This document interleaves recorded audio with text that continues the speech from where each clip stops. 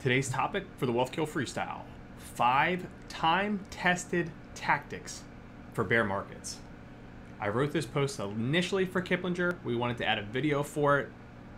Happy to report I didn't get any hate mail from when this went live on Kiplinger, because everyone always seems to have an issue with some of these items. So stay tuned. We'll walk through all 5 of those coming up next.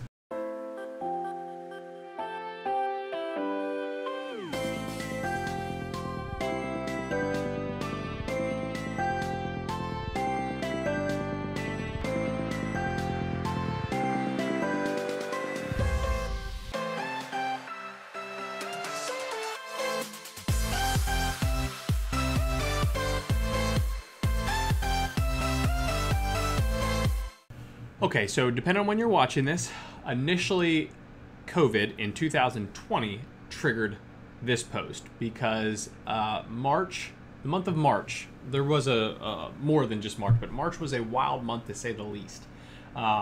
So I wanted to walk through, as we were going through that, I kind of thought through what are some things you can do in bad markets, whether they're bear markets, whether they're short-term corrections, whatever you label them. I wanted to walk through 5 ideas. So the first one, which is, in my opinion, the smartest thing to do, but some others will argue with that, and it depends, right? What do you believe in? Do you believe in passive management or active management? Passive managers, buy and hold all day. We love it. That's where, it's my theory. I believe in modern portfolio theory. Active says no, you're moving in and out, you're trying to time that. And I always say active does work in certain market cycles. I just think it has a hard time in full market cycles. So first option, I should say, is do absolutely nothing. If you saw your March statement in 2020 due to COVID, you probably almost fell out of your chair. By the time you got your June statement, your end of June statement, so quarter 1 versus quarter 2, you probably thought, wow, it's recovered most of it so far, if not maybe more, depending on how you were invested.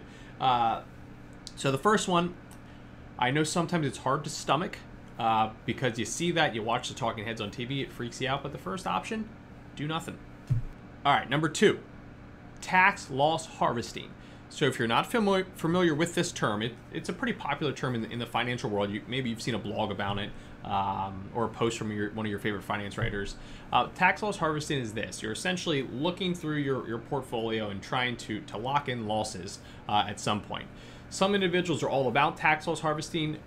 I fall somewhere in the middle. I think it's a good thing to take advantage of, but you don't need to go out of your way to change your entire portfolio just to lock in losses. At the end of the day, you're just deferring capital gains in the long run. Ultimately, you always want to have capital gains. It means you made money.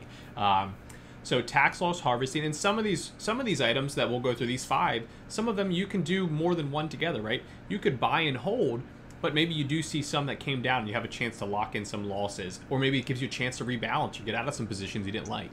So option number 2, another thing to look at is just tax loss harvesting. Number 3, building on that tax loss harvesting idea, is just overall, has your risk tolerance changed? Do you have a chance to update your allocation?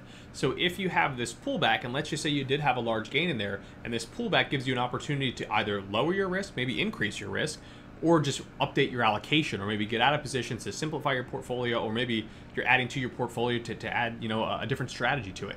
Take advantage of those down markets, right? It gives you a chance to get in there, clean things up, decide your winners and losers, and if you have that investment policy statement in place, that IPS, read your rules, right? What did you write down? That's the key, right? Through all of this, through all 5 of these, controlling your emotion and doing everything with a premeditated to-do list is ideal, right? That's what we want to do. We want to remove the emotion from investing. That's the best way for that long-term success. So number 3 would be, if you have a chance to update your risk tolerance or your allocation during that down market, now's a good time to look at it. Number 4 is to, mostly this one would be targeted towards our retirees, individuals that are truly pulling from their portfolios. So this would be a good time to stop or slow withdrawals. I forget where the analogy was from, but I always call it workers going back to work, where if the market's coming down and you're taking workers out of the workforce the whole way down, when the market does go back up, you have less workers going to work for you. I forget where I heard that analogy from, but I probably use it quite a bit with some of our clients when we kind of talk through that slowing. And sometimes we even hear this labeled as kind of that agile withdrawal rate.